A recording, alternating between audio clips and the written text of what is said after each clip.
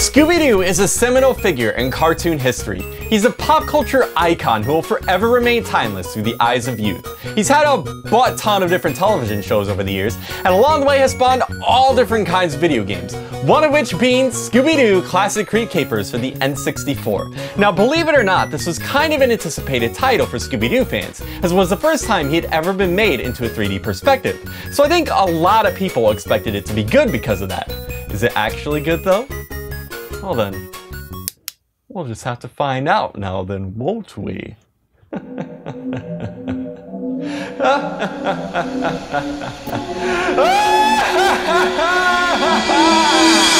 The game begins with Shaggy and Scooby walking down a road, returning to the Mystery Machine after having just seen a movie. They start to get scared and run just a little bit faster to that good old green van where they've probably done a little bit more than just eat sandwiches if you're smoking what I'm toking. They meet up with the gang at the museum after finding an invoice for the museum lying on the ground addressed to an R. Necros.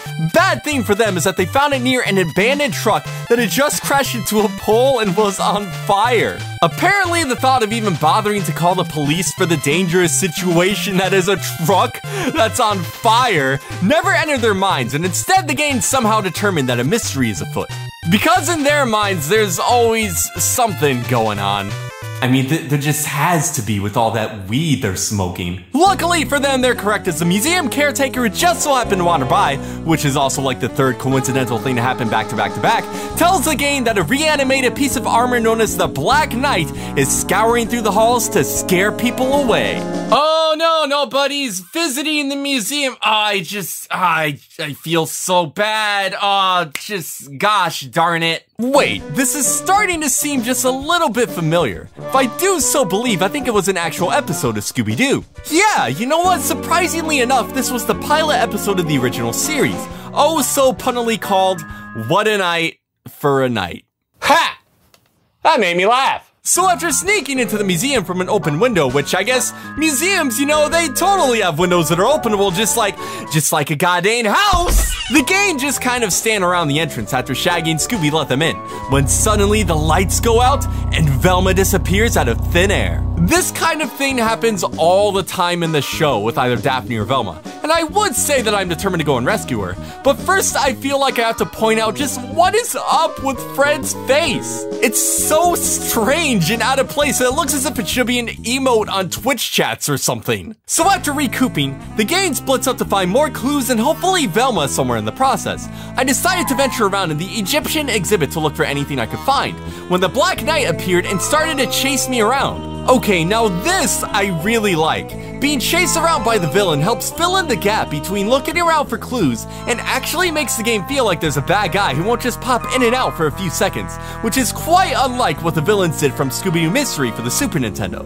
Cause that's all they would do. So for this game, it's definitely a breath of fresh air to be chased by the actual villain in the flesh, or in the suit, I guess. The only downside to that is it's really easy to shake him off, because all you have to do is travel to another area of the game. So, let's just say my excitement for that didn't last very long. There is a nice little nudge to the show where you can find a disguise at a certain area of the environment that'll confuse the bad guy, so you can look around for clues where they tend to hang out. It's a cute little feature, but you only use it once for each chapter. And since there's only 4 chapters in the game, it feels kind of irrelevant to do this just to find a clue. But hey, at least we get to see Shaggy and Scooby pretend to be hieroglyphs. Worth it. So after finding all the clues in the Egyptian exhibit, I eventually made my way to a different part of the museum, and wait, is that a dinosaur? Is that a real life, in the flesh, gold-blooming dinosaur? I'm so very taken aback. I'm not quite sure what to do. This better not be some kind of Jurassic prank. So let me explain something that happened as soon as I entered this room. I did my normal routine of wandering around, and one of the very first things I did was walk over to the corner of the room when all of a sudden, okay, yeah, all right. I guess I'll just teleport straight to Velma, who's tied up to a pole. What? Okay, so when that happened, I legitimately thought I had, triggered the event of finding Velma through the wall and, glitched the game somehow. But after looking it up, apparently it's some kind of secret. Alright, since I guess the devs of this game have a completely different idea of what a secret is, let me lay it down for you. Finding the whistle in Mario 3? That's a secret. The Chris Houlihan room from Link to the Past. That is also a secret. Getting the Hadouken in Mega Man X. That's a secret. That's a pretty secret thing to find. Putting a spot in the corner that takes you directly to Velma is the exact opposite of a secret. Just because you think the player won't happen to travel to that one particular location doesn't make the transition from corner of the wall to suddenly in front of Velma any less confusing. Regardless, I found Velma, but she lost her glasses after getting ransacked by the monster. Of course. So I had to find them before I could get her out of the exhibit, which is also the most freaking Evel Knievel, death-defying part of the museum, as all of the dinosaurs are moving in what I like to call take-no-prisoner patterns, as the dinosaurs scare the shit out of Shaggy and Scooby. So I found her glasses, got her out of there, and eventually started to piece together the mystery clue by clue, which ultimately led me to face the reality that this game is pretty boring. The only threat looming over you is the monster you have to deal with in each chapter of the game, and even then they aren't the most difficult of foes to evade. It can be a little bit difficult to run away, especially when the camera angle changes to Battlefield Earth level of Dutch angles, but it was never anything too terrible. There's also other enemies you have to deal with as well, which helps to broaden out the amount of opposition throughout the game, like the dinosaurs at this stage, alongside some rats, bats, and other atypical rodents that only Shaggy and Scooby would be frightened of.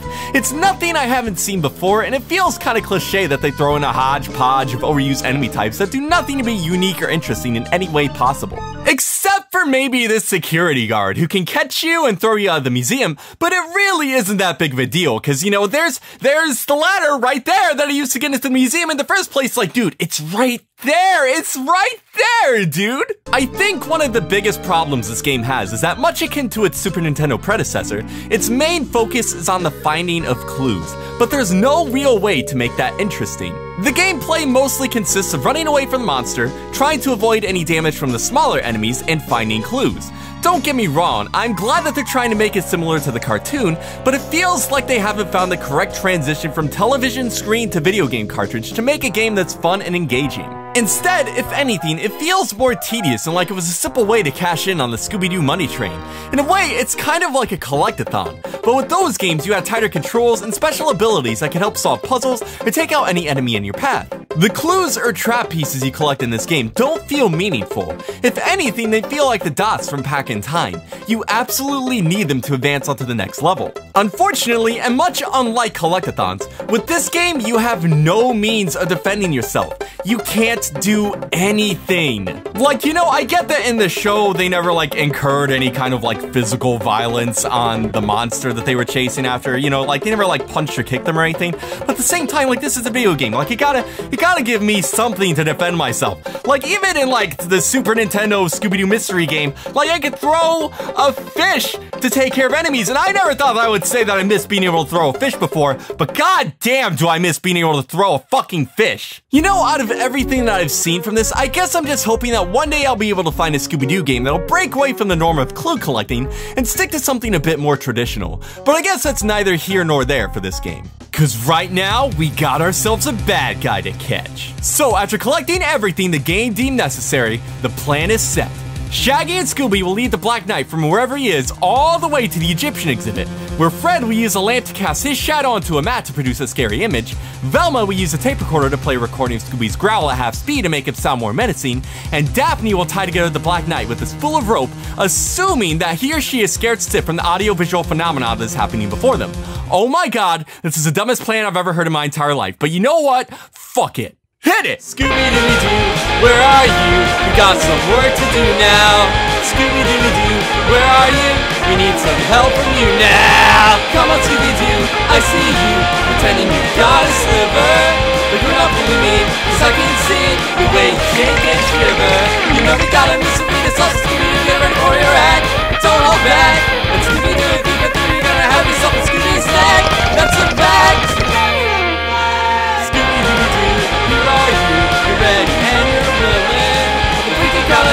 Scooby-Doo, I know to catch that villain. We did it! We got the bad guy with one of our kooky schemes again. How does this keep happening? It's like we're that one kid from Home Alone. You just don't fuck with us. So it turns out that the Black Knight was none other than Mr. Wickles, the curator, aka the only other person in the building.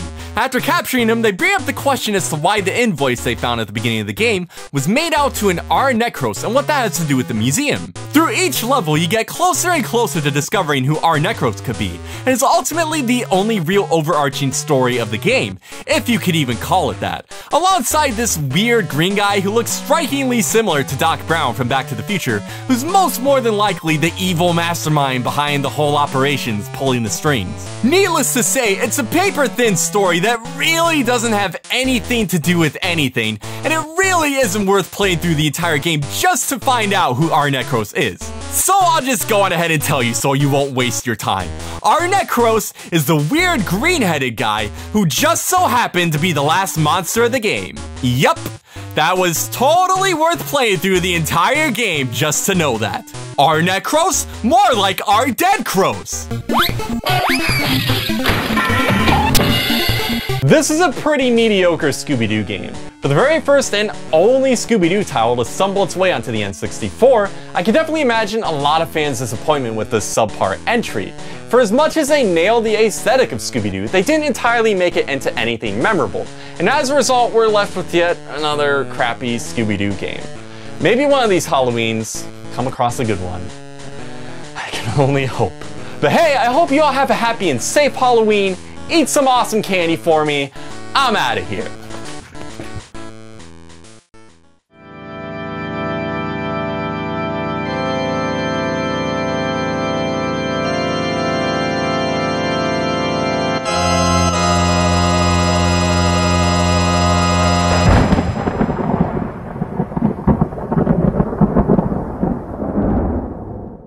Everybody, thank you so much for watching. If you liked what you saw, then please consider subscribing and also hitting that like button.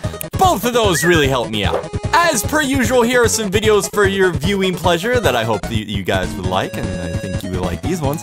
And also a very big special thank you to my patrons, Ollie Moore, Tim Sykes, Corey Etzel. You guys brighten my life each and every day with your presence and your continued support. So thank you. Thank you very much. Thank you. Just a little smooch for you. A little tiny smooch. I don't know how to make out, so I'm imagining that's what it's like. Once again, thank you so much for watching, and I will see you in the next video, my friends. Stay frosty, my friends. Is that a good is that a good send off, do you think? What do you think? Bag of chips.